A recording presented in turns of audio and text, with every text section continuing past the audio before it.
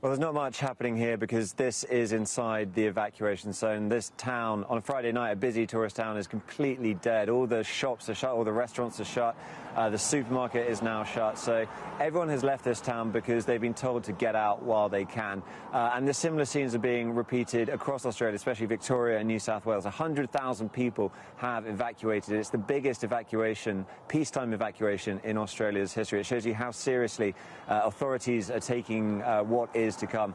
And that's what everyone's worried about. Saturday, tomorrow, weather is going to change. Right now, it's getting a bit cooler. It's not very windy at all. Tomorrow it's going to go up into at least 36 degrees Celsius is one prediction. It's going to be very, very windy as well. Those are perfect conditions for fire to spread, and that's what people are worried about. The fires are still raging. They're not far that way in the bush, and they're all around this sort of area, in that border area, especially between Victoria and New South Wales. There are fires burning either side of the border, big fires. And the worry is those two fires in particular could combine to create a new, huge fire. But the other thing is we can't really predict exactly what's going to happen. You know which way the wind might go. The wind could change, of course, but then there's ember attacks. So this is when a fire is burning and it sends embers, you know, hundreds of meters. And when we're talking about embers, these aren't sort of small bits of ash floating about. They're big chunks of wood.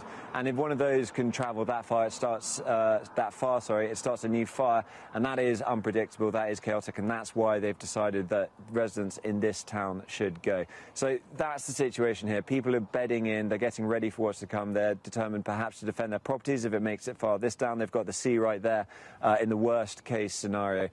No one knows quite how bad tomorrow is going to be. We've been told it could be as bad or even worse as the horrific scenes we saw earlier this week. Right now they're getting ready for that Saturday to come, for those very, very dangerous conditions.